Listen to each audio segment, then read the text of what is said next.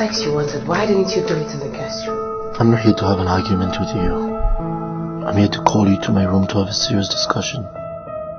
Unless, of course, you want to tell me you enjoy the beatings he's been giving to you. Arthur is not worth it. Let him go. Please. You know what? I can sacrifice something else for his love. Felicia and I are not married. Actually, we are not couples. That's why girls don't say men are wicked.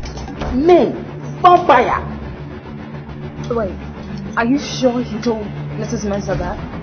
Do you know that is my wife? Yes. And I know there are certain things you are not capable of doing, so that's why I'm here to enter the net.